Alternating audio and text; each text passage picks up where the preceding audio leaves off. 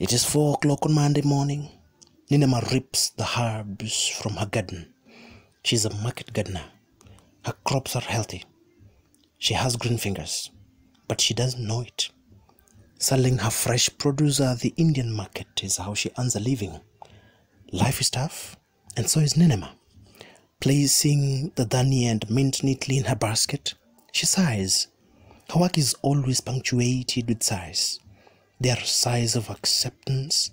She accepts her lot in life, but is not resigned to it. Everyone who knows Ninema knows that she is facing her challenges and winning. She is respected.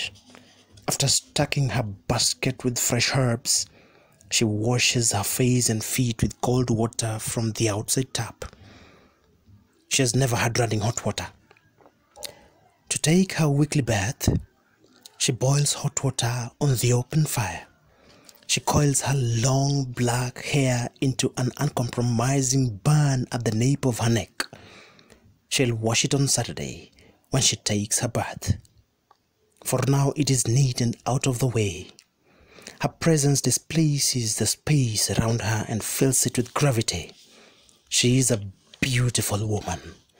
She makes heads stand when she walks. Her hips sway from side to side as she moves her body in rhythm to balance the basket on her head.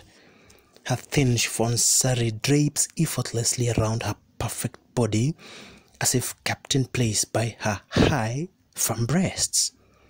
Long toned arms and a cinched waist cause men to stop and stare. They turn away in embarrassment when she faces them with her piercing black eyes. The women admire her high cheekbone. Ninema does not take the attention she gets to hurt. Her concern is with earning a living.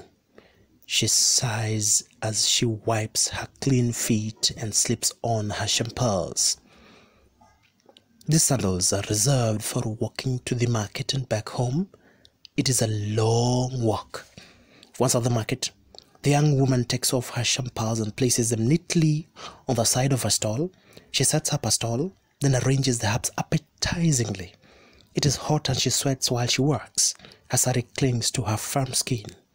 The other lady hawkers setting up their stalls chat with her and each other amiably as they work. Ninema rarely chats back. She has no time to waste. Nobody minds this. They know her. Once her stall is ready, and only when it's ready, Ninema takes a few sips of tea she brought with her in the heavy enamel flask.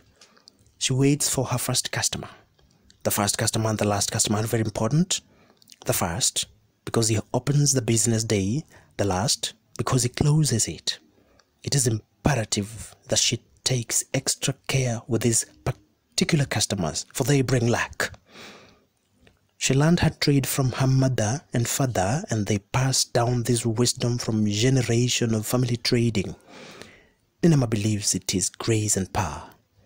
She also has faith in good accounting. She can add faster than you can say the word herb.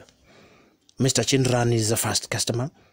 It has not escaped her that he often was the first to support her when she opened the stall. The ladies teased her, saying that he was in love with her. But Ninema smiled their silliness away. How could a rich lawyer from a brown caste be interested in a poor girl from a low caste? It was unthinkable as having a relationship with a white man. Chandra knew it too. That's why he didn't go any further than early morning herb buys, even though his mother complained that he bought too much. The mere sight of Ninema made his day. He wondered how he would manage to do his herb rounds once his mother arranged a marriage for him and some prying, jealous wife took over the buying. The thought of it made him hot under the collar. This morning he buys even more than usual. She does not encourage his infatuation with her. She treats him as she treats all her loyal customers, with respect and appreciation. When Chinran goes on his way, Mrs. Singh comes by. She's a rich old woman who always haggled over prices. But she, too, was loyal to Ninema. Her difficult nature made her troublesome, but Ninema handled her masterfully. How much for 3 branches of parsley? says Mrs. Singh. 6 cents, auntie, replies Ninema. So much, says Mrs. Singh, waiting for Ninema to lower the price. But Ninema does not budge. Not for rich Mrs. Singh or anyone else. Mrs. Singh takes the parsley, then moves to the next herb, trying the same inadequate ploy to get better prices. She did it as much out of hoping for a bargain as out of boredom.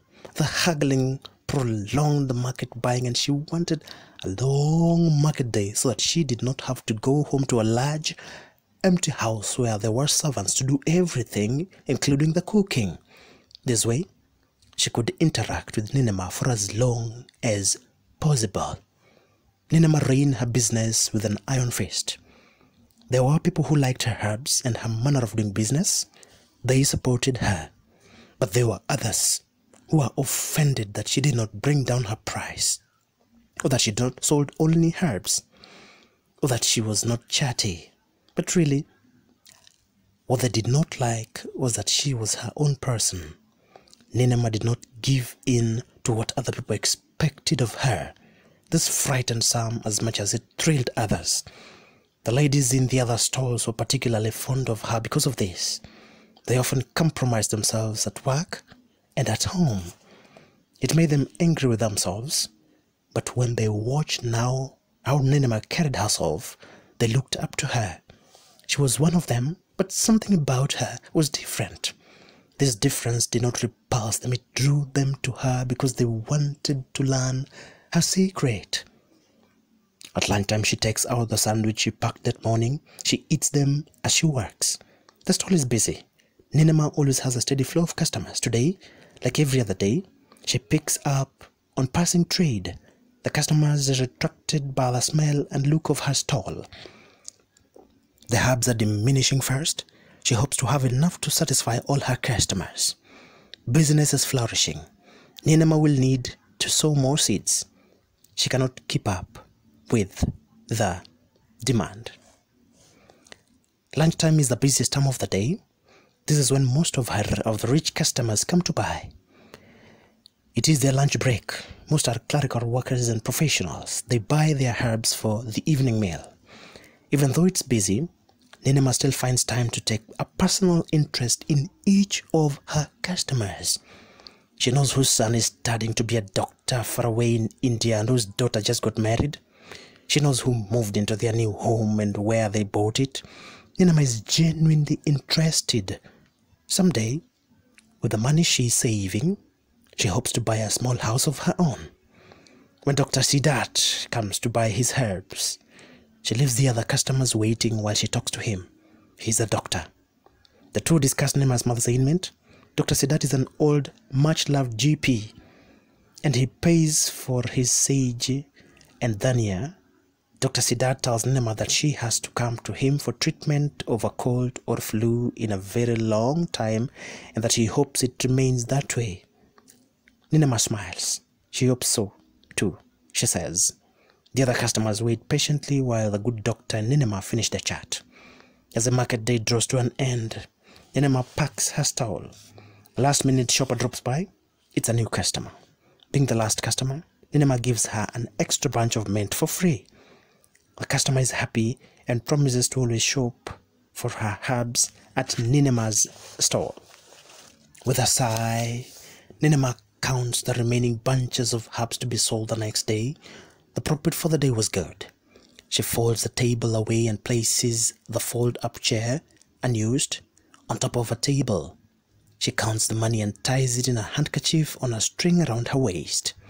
Her sari conceals the bulging hanky full of coins and notes. It is the close of business. Placing a basket of unsold herbs carefully on her head, Ninema sashays away from the stalls, making her way home. The other women are still cleaning up and putting away their stalls. As Ninema walks away, a man approaches her, seemingly out of nowhere. He blocks her way. She stares at him straight in the face. He grins lasciviously. She has not seen him around before. Suddenly, he extends his arm and pinches her erect nipple hard. Then he laughs out loud Turning on his heels, he says, "If you like that, follow me." His tone is vulgar and his stride cocksure. Time stands still. Ninema removes her basket from her head slowly. She does not want to bruise the herbs neatly nestled inside. With deliberate care, she places the basket on the ground.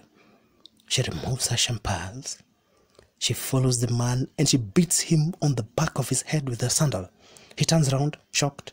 That is when she hits him all over his face and torso. He's too astounded to do anything except cover his face with his hands.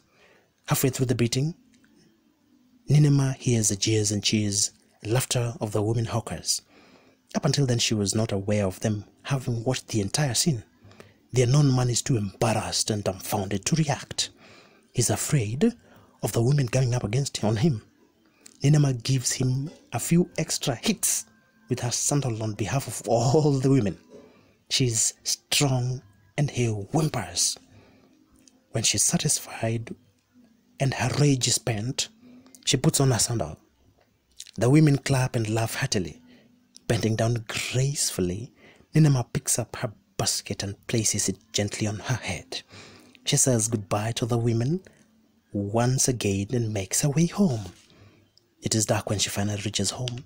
She places the basket under the kitchen table and covers it with a clean cloth. Ninema removes her champals and places them side by side under the kitchen table. They are ready for the next day at the market. She washes her face and feet with cold water. She feels refreshed. Before starting her preparation of the evening meal, she sits down for half an hour. Closing her eyes, she dreams of the home that will be hers someday soon. Then she should not have to contend with bullying landlords.